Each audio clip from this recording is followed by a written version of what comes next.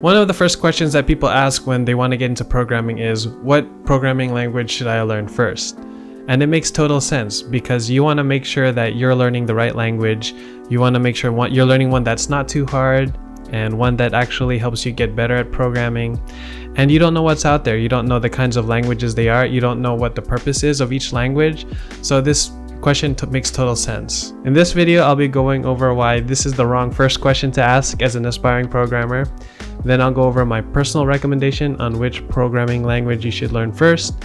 And then lastly, I'll be explaining why the first language you learn may not even matter that much. So let's get started. So why might this be a wrong question to ask as a beginner? And it's not to say that this is a bad question, but the reason I say it's a wrong question is because there's a better question. And that better question is, what are you trying to build? Knowing what software you're trying to build is really key in determining what programming language you're going to use. For example, if you want to build a web application, you should probably learn JavaScript. Or if you want to do some data analysis, you should probably learn Python. And then if you want to do some embedded software development, then you should learn C or C++. And then if you want to learn how to build an Android app, then you should learn Java.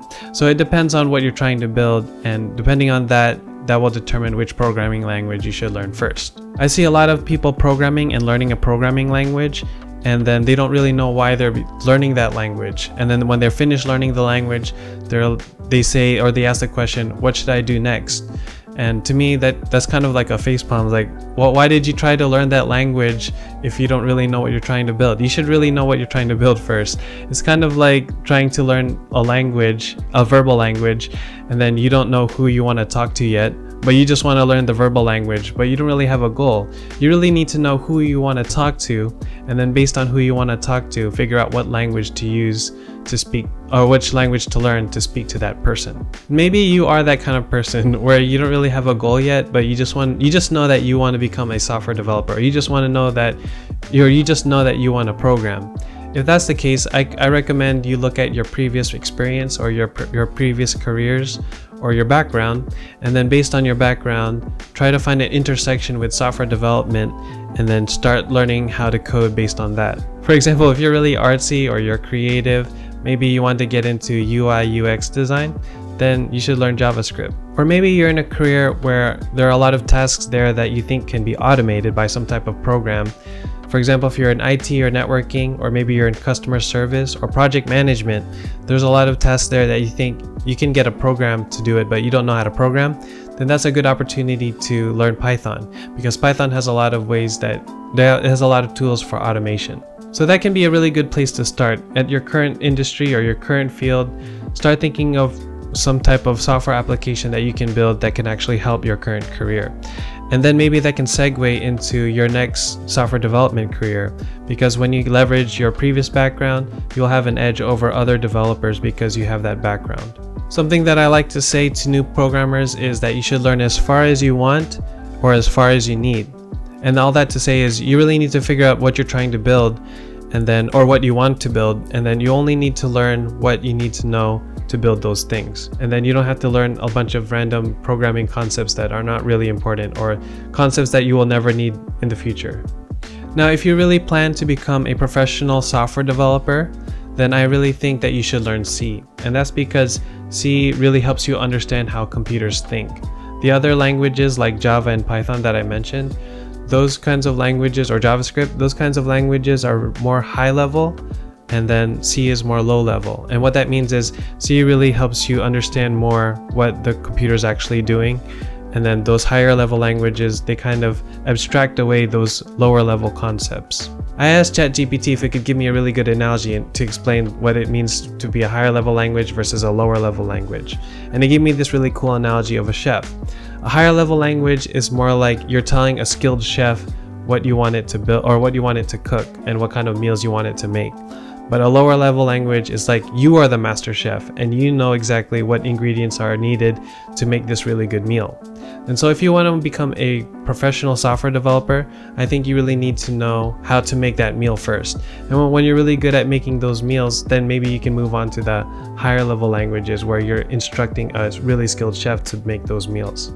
By the way, if you're in the early stages of your programming journey, I've got a special gift for you. It's called my 30-day beginner coding challenge. And it's a guide that will take you from no coding experience to building your first 4 projects. And the best part is it's free. It's a free gift to you. In this coding challenge, I guide you in 30 days to build 4 programming projects, and I give you some tutorials that are in C.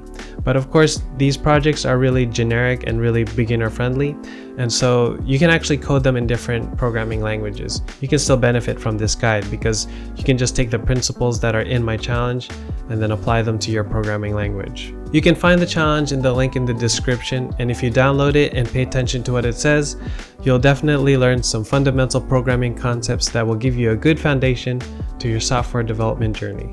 The reason why I made this coding challenge centered around C is because when you learn C, it's easier to pick up other programming languages.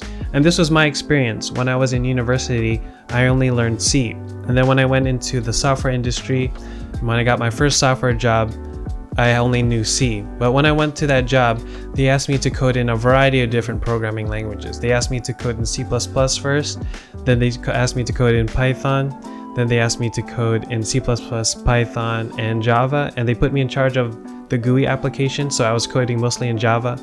And then they asked me to do some Android development, so I started coding in Java.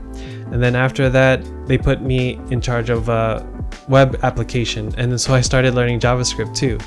And then as I was learning more and more, I eventually got into C# too, and I could do all these things because I had a good background in C. A lot of people say that Python is a better programming language to start with, and it makes a lot of sense because you can use it for a variety of different applications. And like I mentioned earlier, you can use it for automation. You can also use it for data analysis, and those are really practical in the current field or current career that you're in. And if that's you, then go ahead and learn Python first, because then you can apply it right away. And C is not as good as Python when it comes to those things. But I think if you really want to become a software developer, you should learn C because it really gives you that, like I said, that lower level understanding of how computers think. And now at the end of the day, having said all that, I think it actually doesn't really matter too much which programming language you learn first. If you look online or if you see a lot of other developers, they usually know more than one language. They know C, or maybe they know Java, and then they know Python. You learn more than one. And a lot of the programming concepts that you learn in your first programming language, you're going to bring them over to your next programming language. Like when I learned C, I could bring those programming concepts over to C++, to Java, to Python. Eventually, when you start coding a lot and you become a professional software developer, you don't think in terms of your programming language. You think more in terms of software, general programming concepts, and you think, what do you want to build? And then you look for the programming language that suits what you're trying to build the best, and then you code it in that language. And you don't really start to code everything in that one language that you learned first. You start coding in whichever language is most convenient for you and what you're trying to build. And when you learn that first programming language, it'll be easy to pick up that second language really fast. And when you learn the second language, it's easy to pick up the third language, etc., etc. And I bet even when you start working, if you find a job, you might not even code in any language that you haven't had experience in. For example, in my other job, I had all this experience in C++, Python, and JavaScript, and then what did they ask me to do? They asked me to code in C#, and I had no experience in C#, but they knew that I could code. They knew I had some software development experience, and that's all that really matters to them. The important thing that I want you to get from this video is just to start learning how to program. And then when you start learning some programming skills, and then maybe you have an idea of what you want to build, then you can easily switch the programming language to another one that's more suitable to what you're trying to build, and then learn that. And like I said earlier, learn as far as you want and as far as you need.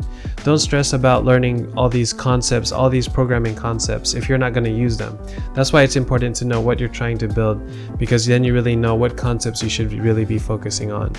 And how about you? Which programming language are you learning right now? I'd love to hear which language you're learning and why you chose that language.